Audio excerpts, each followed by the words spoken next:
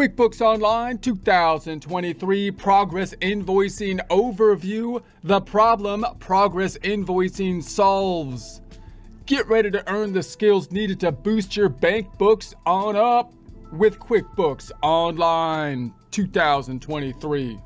Support accounting instruction by clicking the link below, giving you a free month membership to all of the content on our website, broken out by category, further broken out by course. Each course then organized in a logical, reasonable fashion, making it much more easy to find what you need than can be done on a YouTube page. We also include added resources such as Excel practice problems, PDF files, and more, like QuickBooks backup files when applicable. So once again, click the link below for a free month membership to our website and all the content on it.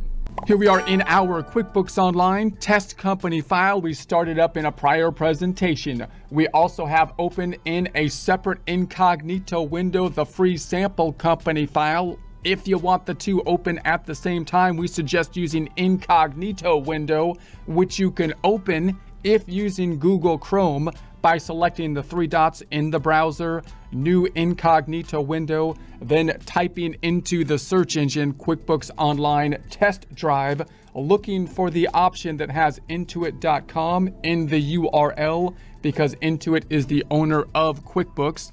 The sample company being useful because it allows us to test things out in the sample company while not distorting the data in our test company file as we work through a practice problem. It's also useful to toggle back and forth between the accounting and business view. In our example, the test file will be in the accounting view. The sample company will be in the business view. If you want to toggle between the two views, you can go to the cog up top and switch the view down below. Now we want to think about progress invoicing, which obviously has something to do with an invoice. Invoice is being found in the new button. There is our invoice, the form typically used, the form usually sent out to clients and customers to request payment, usually to request payment for work that was done in the past. However, anytime we are requesting payment, whether it be for work done in the past, work currently being done, or work that will be done in the future, it's tempting to use an invoice because the invoice is the form that's easiest to convert to actually receiving the payment. It's the best form for requesting a payment. The problem comes up that it might not line up with our revenue recognition concepts and principles, and that's what we have to kind of look at and consider when we think about the problem of progress invoicing. Now, if you do progress invoicing, you need to turn on progress invoicing. You can do that by going to the cog up top. We go into our settings on the left-hand side. We're going to go into the sales tab and then scroll down to the progress invoicing. It's not generally on by default, so you got to toggle the progress invoicing on and then say save, and then we're going to say done. Now, normally the process when you have a progress invoicing type of system will be that you're going to be entering an estimate, and then you're going to be basically billing for part of that estimate in the future, and that's going to be setting up your progress invoicing structure. So let's just think about the accrual kind of problems with a progress invoicing system. The actual progress invoicing tool in QuickBooks is quite straightforward and easy to use. However, the concepts from accounting that come into play as to why you need to use that system get more complex. So let's think about when you might need a progress inventory kind of progress invoicing system. Let's jump on over to a flowchart. Now, this flowchart is just a screenshot of the QuickBooks desktop homepage. We're using QuickBooks Online, but this has a nice flowchart, and we just want to think about the normal flow of the forms and when, in what type of accounting system and what kind of business a progress invoicing tool might be used. So we're focused on the revenue, sales, accounts receivable, or customer cycle.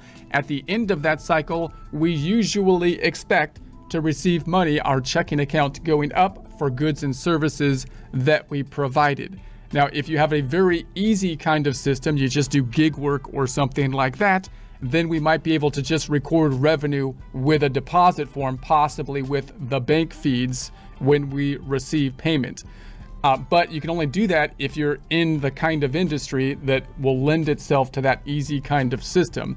Or we might have a cash register type of situation, in which case we would be thinking of like a create sales receipt type of form, which basically records the transaction when it happens. So if you have a restaurant or something like that, then you're going to be recording the sale when it happens. The work has been performed at the same point in time that you got paid. And usually you can't just use the bank feeds to record the deposits in that system, because you're going to have to collect all the payments for the day and then group them together by credit card payments or cash payments, and then make a deposit into the bank. Then we have a system where we're going to have to invoice the clients. Normally, when we invoice the clients, it's because we're going to do the work first, and then we're going to be invoicing the client, and we're going to get paid at a future point in time. So we're forced to do that by the industry. So if we're in a law firm or an accounting firm, the industry usually dictates that we do the work first. We might have to track hours or what we actually did so that we can then bill the client. And then when we bill the client, the invoice will increase accounts receivable. The other side will go to revenue. And then the invoice will also hopefully make the facilitation of the receipt of the payment as easy as possible, so the client can then pay us. And then when we get paid, we reduce accounts receivable and either put it into the bank or we put it into undeposited funds, and then we make the deposit. So that's a normal invoicing process where we do the work first. And oftentimes it's more of a job cost kind of system, a specialized type of system where we don't know exactly what we're selling, right? Because it's not all the same in nature. There's some customization involved in it. Now then, when you get to longer term projects, when you get to bigger projects, then oftentimes you're going to make an estimate.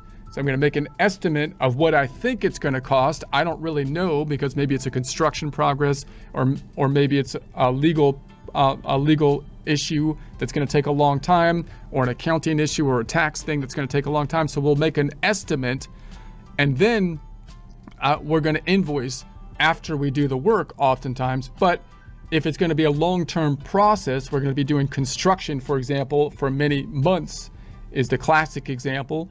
But it could also be in a legal case. It's going to take a long time. So therefore, we might have to bill kind of as we go for this one kind of issue in like a job cost type of system. Same for like a tax type of system. So in that case, the question is, I'm going to possibly be invoicing as I go. So now I'm going to be requesting payments even though the job is not completed. So we have a revenue recognition problem. The invoice is a great tool for us to basically collect money from the customer, because the invoice can be sent out and it's the easiest tool to convert the invoice to receipt of the payment. But if you've got a longer term job, then the question is, should you be recording revenue at the point in time that you issue the invoice, because you haven't actually completed the job? Or in some cases, you might actually be requesting money before you start the job as a down payment on the job. So we have this couple things that we need to be tracking. One is the invoice is a good tool to request payment, so we can track payment of the money, the invoice requesting payment, easy facilitation of the payment to be converted to cash, and we track the accounts receivable so that we can follow up on the payments that have not yet been received with the invoice. But then we have the revenue recognition issue.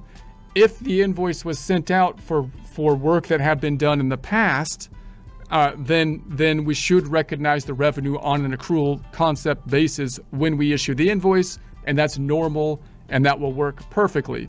But if we're not going to do the work until the future, or we are currently doing the work, then the idea would be, well, maybe we shouldn't be recognizing the revenue at the point in time we send out the invoice, because we haven't yet done the work. We haven't completed the job, which is usually what needs to be done for a revenue recognition principle. So those are the concepts that come into play with the progress invoicing. We have the issue of, I'd like to use the invoice to collect the money, but collecting the money could be separate from the revenue recognition concepts. So we'll take a look at a couple kind of examples. You can also have a situation where maybe you did the work in the past, but they're going to be paying you like in installment kind of situations. Now, if they're going to be paying you like in installments, again, you'd kind of like to set it up as a loan type of situation. However, using progress invoicing can be useful, because then you'd like to use the invoice to request the payments on a periodic type of basis, even though the revenue recognition becomes kind of an issue that way, because in that case, you did the work already, you've already done the work, and then you're going to be paid in like installments in the future. If you just record the invoice, the revenue is going to be recognized when you get paid, as opposed to kind of when you did the work, which you've already done the work. So you've got these issues. This invoice is great for collecting revenue, but you've got a difference between the revenue recognition concept and the billing time. So generally what's going to happen with the invoice is you're going to go up top and we're going to make an estimate. And then once we have the estimate, we can basically enter the invoice to pull in from the estimate. So I'll just show an example here, and then I will delete it so it doesn't get in the way of our practice problem. So you don't have to enter this on your side if you don't want to, but I'm just going to say we have an estimate, and let's make a new customer. I'm going to say it's customer 1. I just made up a customer 1, and this happens on 4/27/23. Okay. And then down below, I'm going to say that we have, let's just keep it with the hours, and we'll put 100,000 on the hours. And there's going to be our estimate. So I'm going to say save and close. So that doesn't actually record anything to the financial statements. It's just an estimate. So if the estimate is accepted, then we might bill, the client an invoice for the estimate. So then when I invoice, what's going to happen is I'll get this option. So I can say invoice customer number 1. And now I've got this option pulling in from the estimate. So I'm going to say I want to pull that information in. And then I've got my choices on how I want to pull it in. I can pull in the entire estimate. But if I'm doing a progress invoicing type of system, I might do some percentages. So we might have come up with an agreement prior to this that I'm going to be charging you based on the percent here. So I then might use the percent method, or I might use some kind of custom field, custom amount for each line item. So the percent might be fairly common. If I told them that I'm going to be billing them 30% or whatever, then I can pull this information 30%, and every time the invoice comes up, I can then pull in the next percent going forward until we've completely billed out the estimate.